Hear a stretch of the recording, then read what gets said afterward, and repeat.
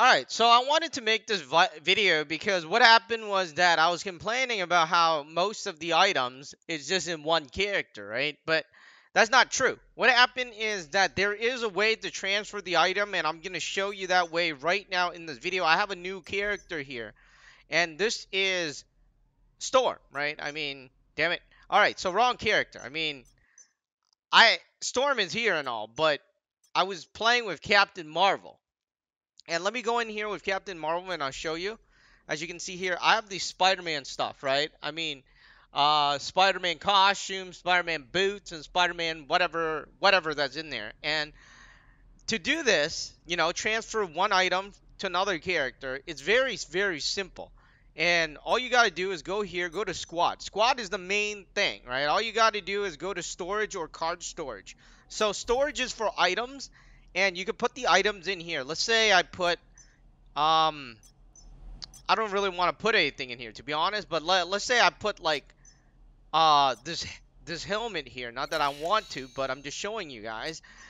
Here's the Captain Marvel helmet, 4-star, and then you switch to your hero, which shouldn't be Storm, but I don't know. I mean, let's go in there and we're gonna go back into squad and then go into inventory. I mean storage, and as you can see here, the thing is here, and all you got to do is retrieve, right? And you could do this with the costume boxes, the selection boxes, the anything basically, and you could send it all in there. And let me send this back. I mean, now it's in our inventory, but I don't want it. Why would I want it, right? So that is for the items. Now, if you're looking for storage for the card, it's the same method except it's the card portion, right?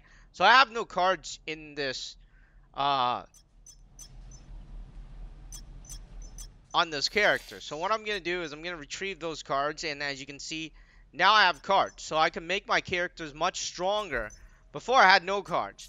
Now we got cards. So you could do that with any item. I think any item, as far as I know. Except the titles, I guess. But it's pretty cool, and it's pretty easy to do. It's not hard at all. And I was saying, remember the Spider-Man? Let's say I go here, and let me just retrieve some of the stuff for my main character. This is my main character, which I like the most. And let's go into storage. Now, I have this costume box. I have 12 of them. We're going to retrieve that. Actually, I don't know if I want to retrieve that.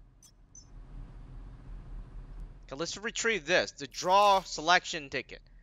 Now you could use it, right, on your character. I want to save the selection box for Iron Man. Why do I want to retrieve it now, right? So if I do this, as you can see here, this is gonna give me a costume draw ticket, so I can have all my costume draw tickets and stuff like that. So that's pretty cool. But you can't. Well, you can send anything basically, I think. Let me just go back in here.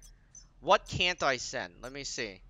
So I'm going to use these files too because I want to make this character stronger. So I'm going to go back into squad. I'm going to send this. I want to save these guys for Iron Man in the future, which I do not have.